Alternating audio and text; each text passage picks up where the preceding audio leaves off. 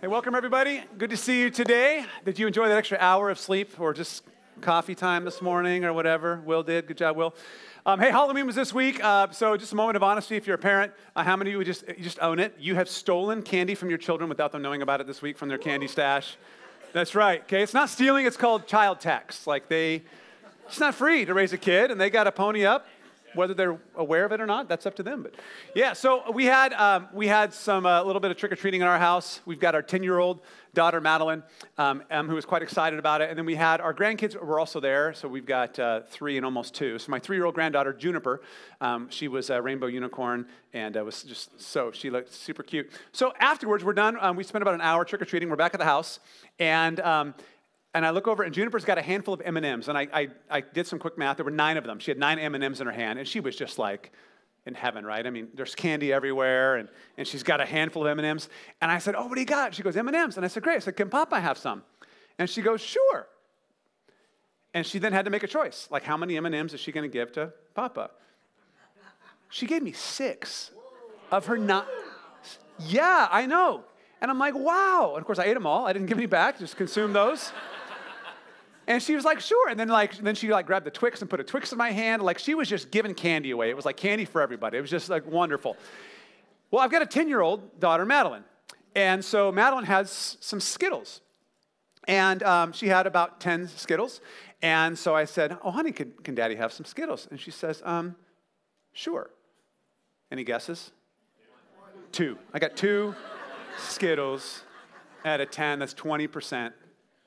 66% of the granddaughter. Like, what happens between 3 years old and 10 years old? Because you felt it, didn't you?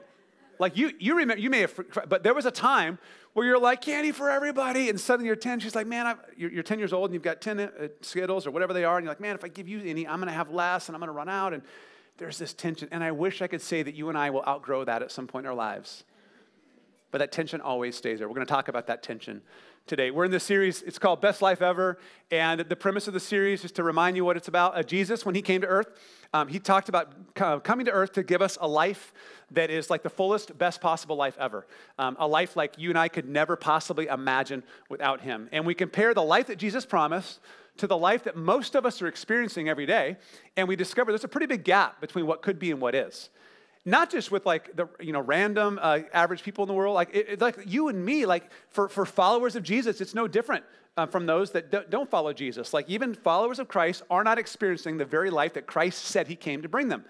And so we've been asking the question, why? Like, what is it about life that's keeping us from experiencing all that God has in store for us?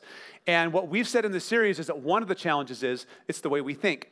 And so if we can learn to think differently, change our mindsets, or as the Bible says in Romans 12, renew our minds, allow the Holy Spirit to change our thinking, we can begin to live at a higher level. Because Jesus changes our heart in an instant when we ask him to. But our mind takes a while. It lags behind.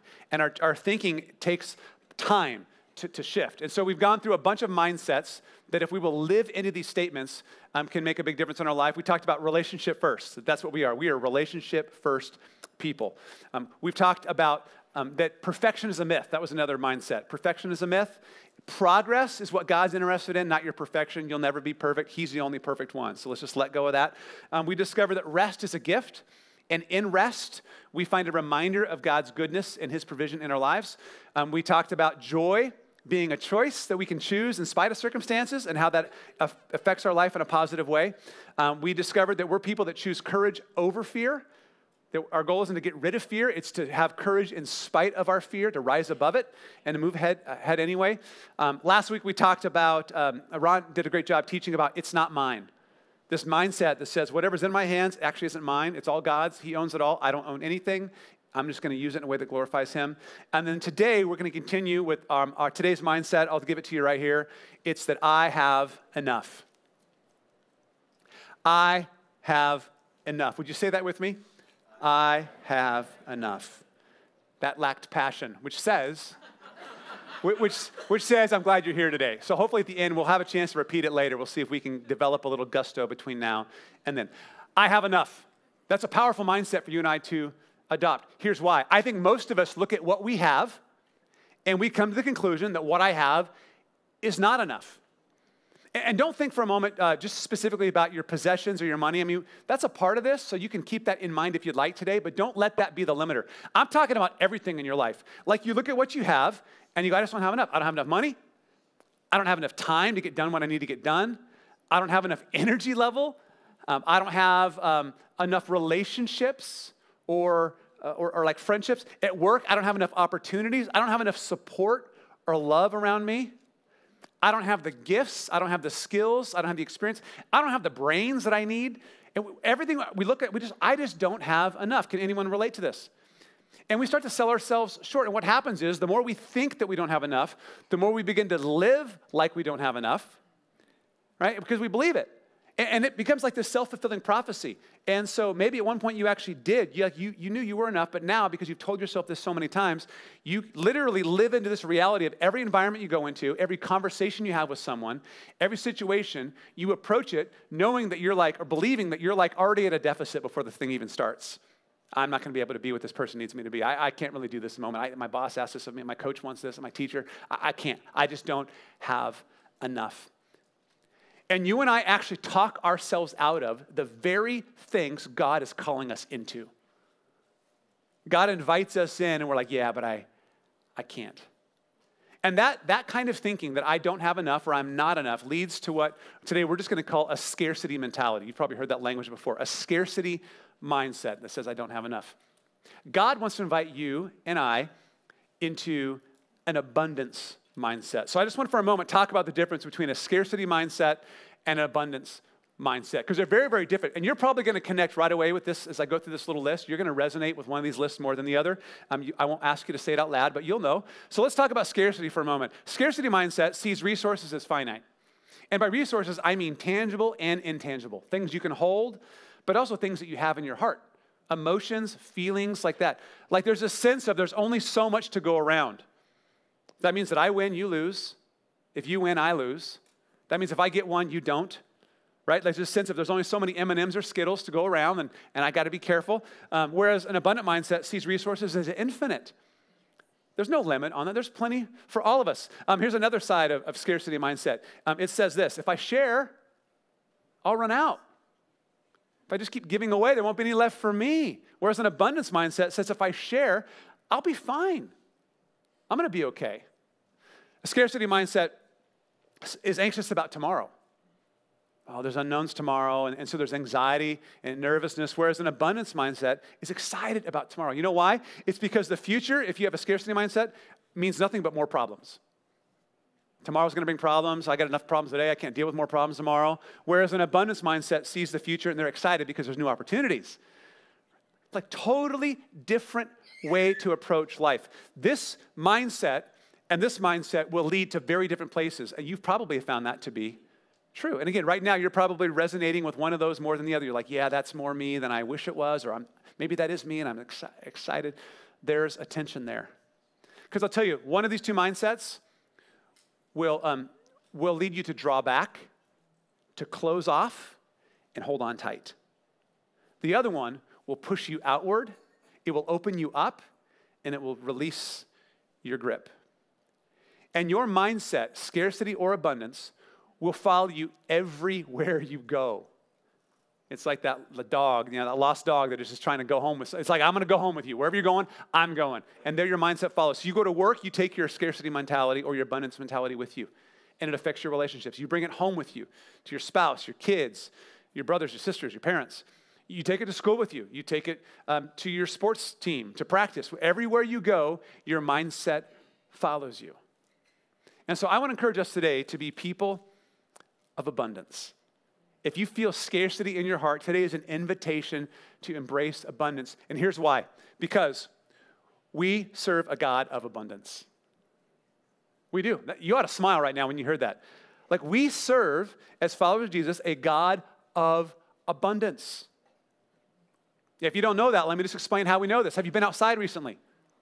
I mean, it's been cold and wet. But beyond that, we are surrounded by God's beauty. I mean, if you are one who believes that creation, that God created the heavens and the earth, that he spoke and it is, then everywhere you look, you see a reminder of God's abundance.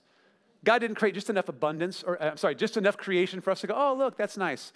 No, he just created beauty everywhere that we look. Jesus himself said in John chapter 10, verse 10, it's an important verse for us as a church. It's kind of where we get our mission and even the whole point of the series. Jesus said, I have come so that you could have life and have it to the full. Jesus says, that's why I'm here, so that you could have full, abundant, overwhelming life, like the best life you could possibly imagine. I didn't come to give you a just barely get by kind of life. No, I want you to have the best life you can imagine. Ephesians chapter 3, verse 20 speaks of God, and it says that God is able to do exceedingly and abundantly more than you could ever ask, hope for, or imagine. Like whatever you think God could do, he can blow it away. That is the kind of God we serve, a God of abundance. And so it's actually in God's abundance that you and I find our abundance.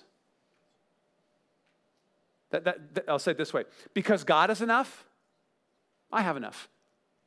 Like in and of myself, I don't think I have enough. But because God is enough and he is my source, because God is enough, I have enough. If you have a Bible, you can open it to Exodus chapter 16. I want to read a story from the Old Testament today that will help us understand how God works in our lives. And we're going to go to the New Testament and look at another story that'll be helpful. Exodus 16 is, here's the background.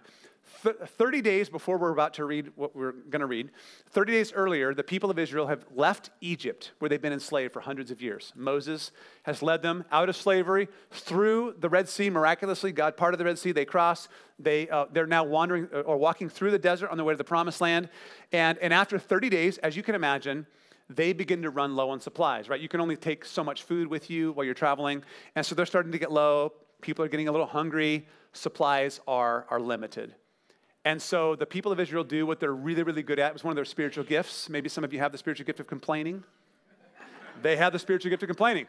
And so they're like, Moses, why'd you bring us out here to try to kill us? Why didn't you just kill it? Why didn't God kill us in Egypt? Like, why kill us in the desert? Like in Egypt, we had meat and bread. They forgot they were slaves for a moment. They're just really wanting some meat and bread. Hunger will make you think crazy things, right? They want meat and bread, and now we're going to die out here. And Moses, of course, hears their concerns and they're complaining, and so does God. And so God responds to Moses, not to the people, but to Moses, and we'll pick up in verse 4 with the story. It says, then the Lord said to Moses, look, I'm going to rain down food. That's actually a pretty abundant phrase right there. Rain down food from heaven for you. Each day, the people can go out and pick up as much food as they need for that day.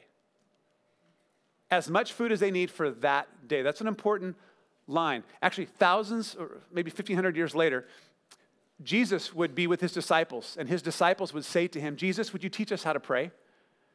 And Jesus would pray for his, and teach his disciples to pray. It's a prayer that we have. We call it the Lord's Prayer. And there's a line in that prayer, maybe you've heard it before. It goes like this. You can finish it when I start it. Give us this day our daily bread. The most famous prayer in the world. Give us this day our daily bread. Jesus is alluding back to this story of a time when God would provide as much food as they needed for that day. This daily allotment that would cover their needs, that would remind them who their source is. As much food as they need for that day. I will test them in this to see whether or not they will follow my instructions. Verse 5 says, on the sixth day they will gather food, and when they prepare it, there will be twice as much as usual. So Moses and Aaron said to all the people of Israel, by evening you will realize it was the Lord who brought you out of the land of Egypt. In the morning you will see the glory of the Lord, because he has heard your complaint, which are against him, not against us. Like, what have we done that you should complain about us? Like Moses is a little defensive. Maybe you can relate to that as a parent or teacher or a leader. But Moses added, the Lord will give you meat to eat in the evening and bread to satisfy you in the morning. For he has heard all your complaints against him. What have we done? Yes, your complaints are against the Lord, not against us. Like, I hope you could tell who the main focus of those 4 verses are right there. I underlined them for emphasis if you missed it. The Lord. He's like, the Lord led you out of Egypt. The Lord's glory will be shown tomorrow. The Lord will provide you with food to eat. The Lord has heard your complaints, which are against him. Like, it's not about you. It's not about me. It's not about us. It's not about my thing or your thing or what we're trying to do. Like, it's all about what the Lord is up to. Like, our eyes are being invited to lift up away from this to this. And that is such a good principle for us to understand when it comes to scarcity and abundance. You and I will never rise above scarcity in our lives if we're looking to ourselves or each other for what we need. If I'm expecting you to provide something for me, this is such a good statement. Like if you're in a relationship and there's this sense that, oh, this relationship with so-and-so, he's a great guy, or this girl, or, it doesn't matter how young or old we are. If there's a sense of they give me what I need, you have a scarcity mentality and you will find disappointment there because they cannot provide you with everything you need. No human being is capable of doing that in our lives.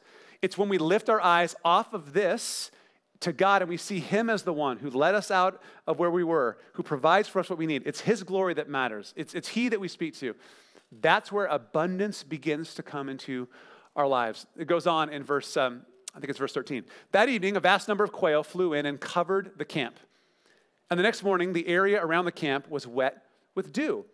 When the dew evaporated, a flaky substance as fine as frost blanketed the ground. The Israelites were puzzled when they saw it. What is it? They asked each other. They had no idea what it was. And Moses told them, it's the food the Lord has given you to eat. We're going to jump ahead to verse 31 because there's a little explanation. It says, the Israelites called the food manna. It was white like coriander seed and tasted like honey wafers. The word manna in Hebrew literally is translated, what is it? So when they're like, what is it? It's like, remember who's on first? Like, what is it? Yes. No, I mean, what is it? Exactly. Exactly what? That's exactly what it is. That's what it is? Yep. What is it? That's what they called it. They had no name for it. They just called it this. Let's go back to verse, 18 or 16. These are the Lord's instructions Moses gives them. Each household should gather as much as it needs. Pick up 2 quarts for each person in your tent. So the people of Israel did as they were told. Some gathered a lot, some only a little. But when they measured it out, everyone had just enough. Those who gathered a lot had nothing left over, and those who gathered only a little had enough. Each family had just what it needed. I love this. God built into Israel's daily rhythms a constant reminder of his abundance. Like every 24 hours, there was this cycle of his abundance. The Old Testament speaks of verses, it talks about how God's mercies are new every morning. That they would see that God is their provision, that God is their source. He was their provider. And I love, once again, that it was a daily provision. The passage makes it so clear, like just enough for today. They weren't allowed to keep any of it, like left over till the next day. Matter of fact, if they did, look what verse 19 says, what happened. Moses told them, do not keep any of it until morning. Like you can't, you got to use it that day. But some of them didn't listen and kept some of it until morning. But by then it was full of maggots and had a terrible smell. Moses was very angry with them. After this, the people gathered the food morning by morning, each family according to its needs. And as the sun became hot, the flakes they had not picked up melted and disappeared. On the 6th day, they gathered twice as much as usual, 4 quarts for each person instead of 2. Then all the leaders of the community came and asked Moses for an explanation because they weren't supposed to do that. And he told them, this is what the Lord commanded. Tomorrow will be a day of complete rest. A holy Sabbath day set apart for the Lord. We talked about Sabbath a few weeks ago in our series. So bake or boil as much as you want today and set aside what is left over for tomorrow. So they put some aside until morning, just as Moses had commanded. And in the morning, the leftover food was wholesome and good without maggots or odor. It's so hard for us to understand what this would have been like for the people of Israel because we live in apartments and homes, and we have garages or cars, and we go to grocery stores. They would walk out of their tent in the morning, and they would visibly, physically with their eyes see God's provision for the day, covering the ground. I mean, every single day they were reminded, God's here. He's meeting you. He's providing what you need. And I love, and I hadn't really processed this so clearly before, but it's very clear from the story. God, every single day, put more manna on the ground than they actually needed. Did you catch that little detail? Like, it wasn't like there was enough manna for everybody to get 2 quarts. And so, like, if you got up late or your alarm didn't go off, or it was daylight savings, and you kind of missed the window, you get out there late, and you're like, oh, no, and you're trying to find scraps to put together 2 quarts. No. There was more than enough for everybody. He's like, here's more than you need for the day. I'm just going to provide it. Is it being wasted? Nope, I'm going to provide some more tomorrow. And he would just put it everywhere. And I think that reality of all this extra manna on the ground was, again, a daily reminder for the people of Israel to just fight against that scarcity in their hearts. That desire to say like, oh, but what if there's none tomorrow? Maybe I'll grab a little bit more. What if I just fill up an extra little container full? What if we get attacked by an army tomorrow? What if there's a storm or there's a windstorm or there's rain? What if God gets busy or distracted, he forgets? I mean, he's got a lot going on. Like, what if? And as they watched the sun come up and it all melted away, it was like, no, tomorrow God will provide. He's a God of abundance. He gave us more than we needed. We had plenty today. And he could be trusted tomorrow. This went on for 40 years. It says, so the people of Israel ate manna 40 years. It's a long time. Just acknowledge that for a moment. Wow. Until they arrived at the land where they would settle. They ate manna until they came to the border of the land of Canaan. 40 years earlier, they were too afraid to cross into the Canaan and take the land God had given them. They didn't believe they had enough. We can't do it. People are too big. We're not enough. And it was only after 40 years of daily dependence on God, being reminded that he is their source, he's their provision, that he is enough, and in him they are enough, that they arrived at the promised land once again saying, we're ready. Because they understood who the source was. God is enough, and in him we are and we have enough. You get to the New Testament, and Jesus comes. And Jesus, as God, expresses and embraces the same spirit of abundance that we see in the God of the Old Testament. Matter of fact, Jesus' first miracle is a great story of his abundance and the kind of life he came to bring. It's in John chapter 2. If you've never read it before, it's a cool little story. I'll just give you the background. Jesus is at a wedding party, and his friends are there. His disciples are there. We know his mom, maybe other family members probably were there. And everybody's having a great time. Right? Weddings at the time, these are multiple day celebrations. Like, it's just a lot of fun for everybody to be together. And at some point, murmurs begin that apparently they've run out of wine. Now, I don't know if you've ever hosted like a wine-friendly party or a wedding, but you'd be embarrassed if that happened, right? You'd be like, it's like, oh, shoot. Well, in this particular time, in the first century, it was more than embarrassing. It was like unacceptable. This would have been the family would have thought, can we recover from this? Like, this is horrible news.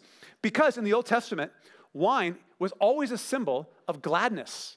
It was a symbol of joy, of like God's goodness and blessing in people's life. So if the wine has run out, then the most joyous occasion in the village has run out. There's a sense of like it's over.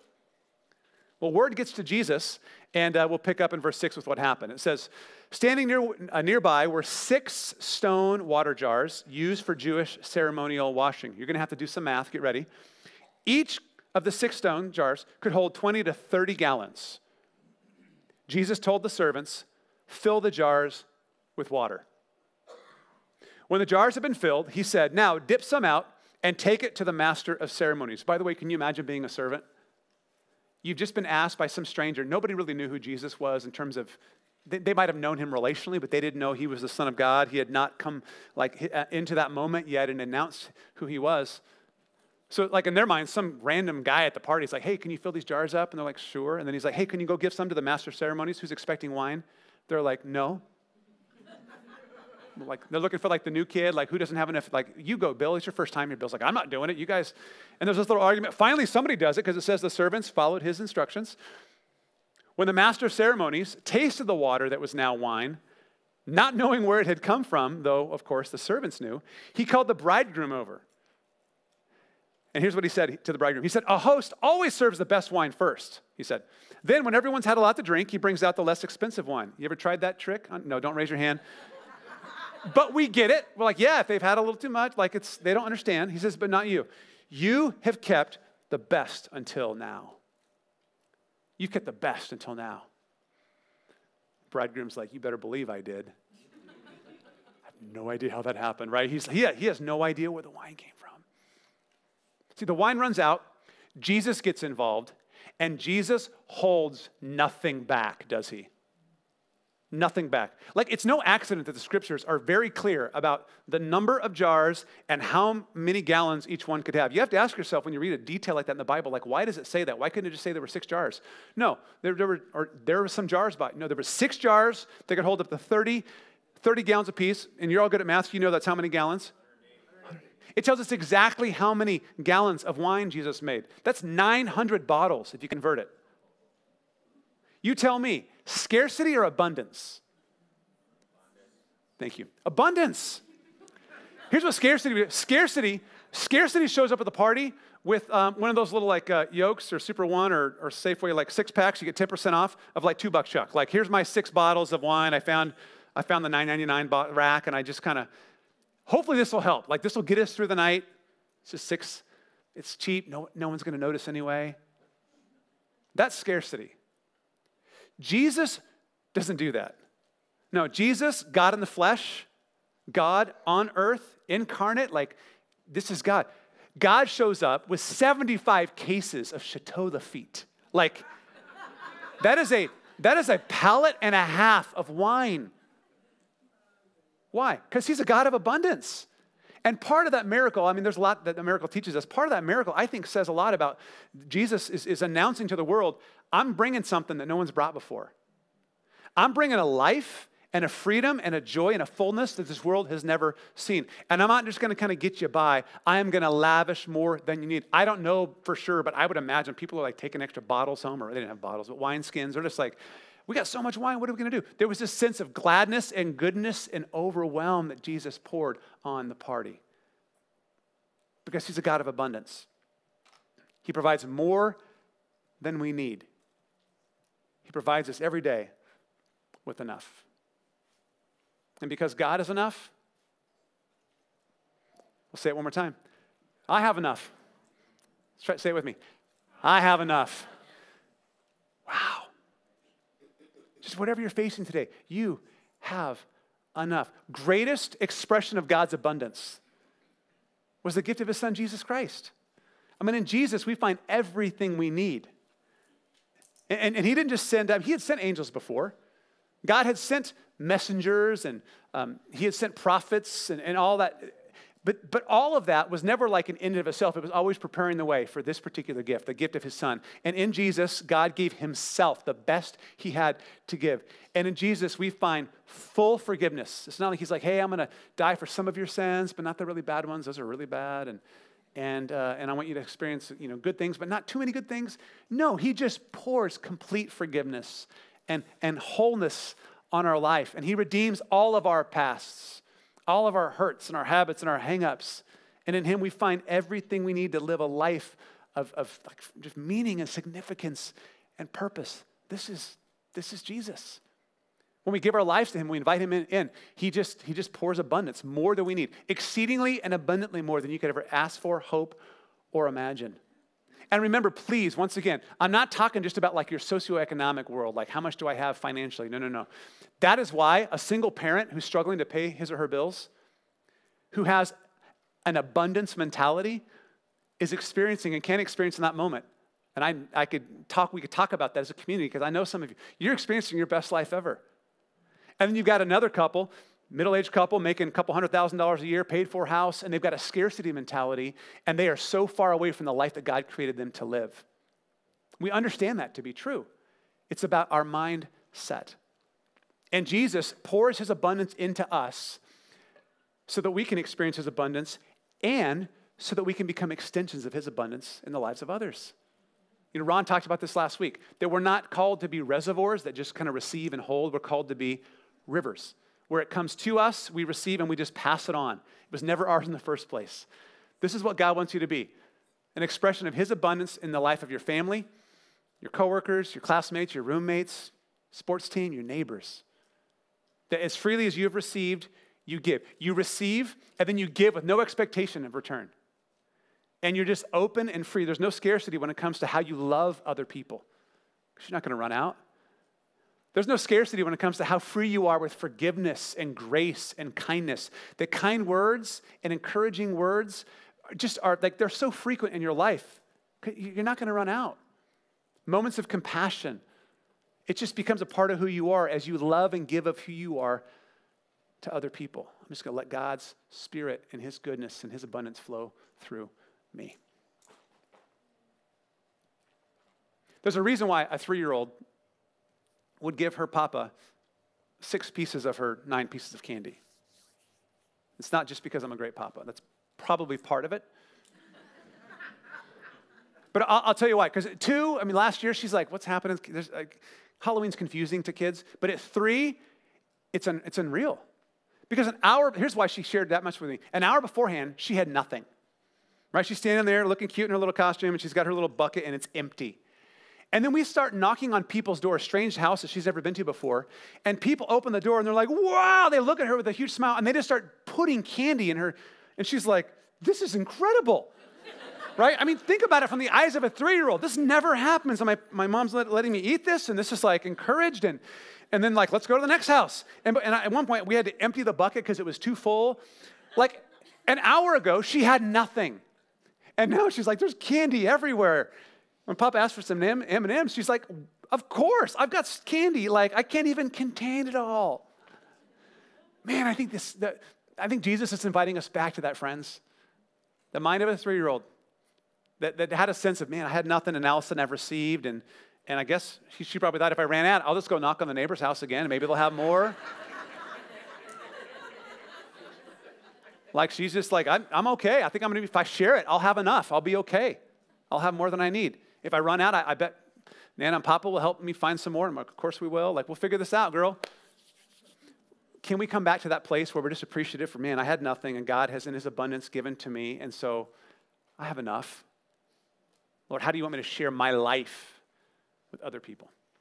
Let me pray for us about that. If you just kind of go to an attitude of prayer, and I'll just say this to you as you start to kind of shift your mind. If scarcity is something that you realize you're struggling with today, and I know there's plenty of us in this room who, if we're honest, would say, yeah, that's where I go. You're invited to let go of that mindset today, to change the way you think, to allow the Holy Spirit to renew your mind, and to embrace the abundance you have in God. We serve a God of abundance because he is enough, I have, and I am enough.